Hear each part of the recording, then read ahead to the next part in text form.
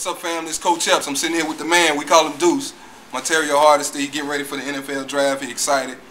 Been jet setting all over the country, from the east to the west coast. But, you know, just tell the people around the world your feelings right now. I know I was a high school athlete, never been in this situation, but just what you're going through right now, what's going through your mind? I'm excited, man. Busy. It's definitely been something I've been working all my life to get to. So I'm just taking every day as it is. So try to be excited about every day.